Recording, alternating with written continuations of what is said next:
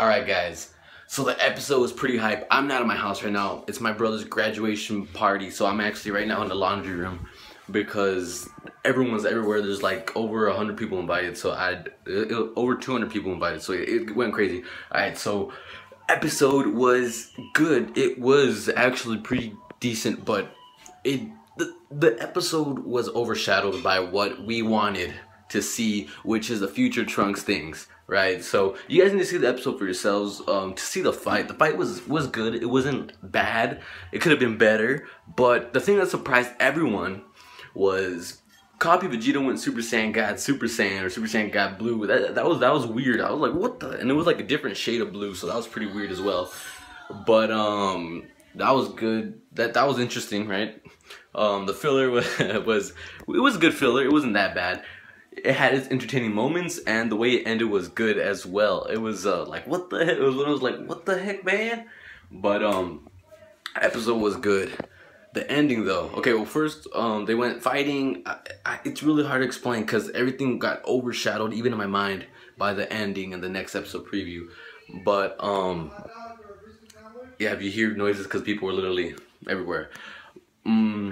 What happened was Vegeta was disappearing. He ended up putting the thing that the guy had in his mouth to kind of like keep himself from disappearing as long as he had it in his mouth.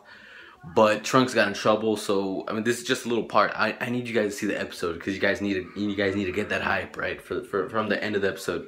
But he's wearing that. He ends up trying to save Trunks, and Monaka wakes up from his like deep sleep and he steps on the actual crystal shard thing, and Monaka saves the day. But it was funny because Vegeta was like on both sides. He was telling Copy Vegeta like, what the hell? How can you be so weak? Then he was telling Goku, how can you be so weak, Goku? You know, Kakarot, why aren't you beating him? But he was arguing with both, so it made no sense. Goku was like, what side are you on? It was funny. It was hilarious. And so Vegeta was fighting in between both. He was disappearing. He ended up actually about to disappear, but Monaka saved the day. So that was pretty interesting, pretty funny. The actual gel substance didn't want to take Jocko's power because Jocko was so weak, so that was funny as well. But guys, the ending was future Trunks running. He had blue hair, red scarf. He was running, and he kind of like looked back like with a glare, like, and the episode ended. Guys, episode was hype. We were all waiting for it. It was so sad that it was overshadowed by the future Trunks things, but it's okay. It's building up to the hype. Filler's over. It ended very, very good in my opinion, in a funny way. So I liked it. I enjoyed it. It was funny.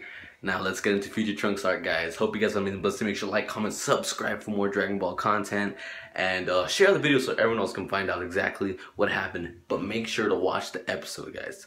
Make sure to watch the episode. Get that hype up. Hope you guys are amazing. Blessed day. Make sure to check out my next video on the preview, and I'll catch you guys later.